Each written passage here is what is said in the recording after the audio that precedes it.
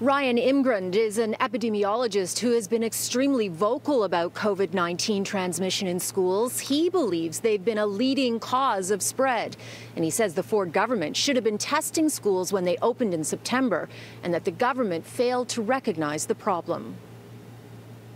Do you think schools have been a driving force in the spread of COVID? I absolutely think schools have been a driving force for COVID-19 here in Ontario and also worldwide. We have seen worldwide that when you move schools to online, you drastically reduce cases. And just a few minutes ago, I spoke with Education Minister Stephen Lecce, who only 5 days ago said schools would remain open. But he says the dramatic increase in cases during the holidays forced the government to keep them closed. And they're going to increase asymptomatic testing and provide $380 million for better ventilation for when they return. But my question is, why wasn't that done all along? Cases have been rising since schools opened, and by the holidays, 20% of schools had known cases. We're going to be looking at two priority areas of expansion. The first is in asymptomatic testing. We've done that in this province, one of the only provinces to do so in the highest risk I might add. And you only started doing asymptomatic testing just before the holidays. Why didn't you start it in September from day one, so you actually could have tracked what was going on? We know a lot of kids are asymptomatic, so why didn't you want to find out where they were? Well, to be fair, we're one of the first provinces, I believe the only province, to have unveiled an asymptomatic program. With respect, Minister, why wasn't all this done in September? Asymptomatic testing, better PPE, better ventilation. Why wasn't this all done at the start of the school year in September?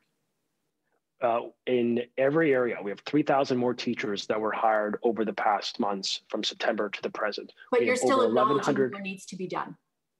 I'm acknowledging that our province has had an incredible success. The risk is rising and the level of positivity is rising, and therefore so should our plan to respond. Now, while the government says schools could reopen in 2 weeks, Ryan Imgrund believes they should not reopen until the province is down to 1,000 new cases a day and a 3% positivity rate. We are at 6.1% today. And Ontario's Chief Medical Officer of Health gave his most dire update to date about the spread of COVID. He says community transmission is at the worst point yet, and he expects to see 4,000 cases a day. He's concerned if the UK variant took hold, cases could reach crushing levels within a week or two. Dr. Williams also acknowledged he is considering a curfew. That's one of the things we will consider. We know that Australia did undertake that in the Melbourne area. And other countries have done some.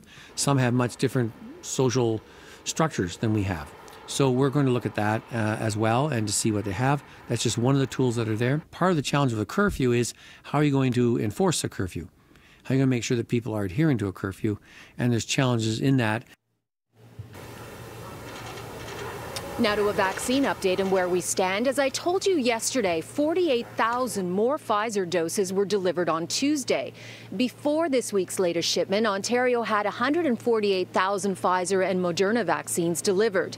Out of those, roughly 84,000 have been administered. That is 57% and 12,000 more than yesterday. But it means in addition to the new shipment, about 64,000 have still not been used. Yesterday, Premier Ford, who's been under intense criticism for the slow rollout, said there were no vaccines sitting in freezers. Clearly, thousands are.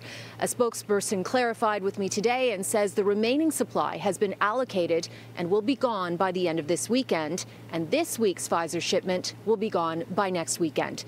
And stressed the federal government needs to guarantee a steady stream of vaccines.